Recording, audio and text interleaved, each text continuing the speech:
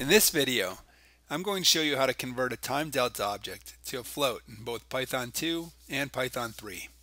We found this solution on Paul Michael Agapow's blog post at the URL shown here, and Paul Michael agreed to let us create this video based on it. Here's the problem. You have two dates. Let's say June 1st, 2015 at 12:30 p.m. and June 7th, 2015 at 6:15 p.m. You want to know how many days after June 1st, 2015 at 12:30 p.m. is June 7th, 2015 at 6:15 p.m. So we can see by looking at it, it's 6 days plus about 6 hours, 5 hours and 45 minutes. And 5 hours and 45 minutes is slightly less than a quarter of a day. So if we were to say that in days, it'd be some numbers slightly smaller than 6.25.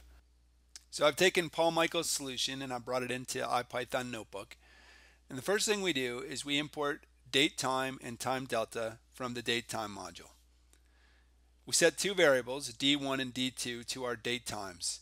And you can see by looking at those that the year is 2015 for both, the month is 6 for both, that's June. The day is 1 for the first one and 7 for the second one. And the hour is 12 for the first one, 18 or 6 p.m. for the second one. And the minute is 30 for the first one and 15 for the second one. So we get our time delta by subtracting D1 from D2. And if we run this, we see that we get a date time dot time delta.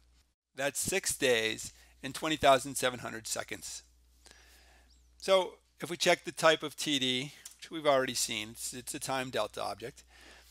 And then we can check the days, seconds, and microseconds of our TD object. And you can see it's 6 days, 20,700 seconds, and 0 microseconds. So this is Python 3, and in Python 3, we can divide one time delta object by another time delta object. So this time delta days equals 1 is a time delta of 1 day. So if we take our TD that we just created, our time delta that we just created of 6 days plus 20,700 seconds, and we divide it by a time delta that's just 1 day, we'll get 6.239, 6.239583333 days. That's the time difference. So unfortunately in Python 2, you can't do this. You can't divide one time delta object by another. And so what you need to do is you need to do the math yourself.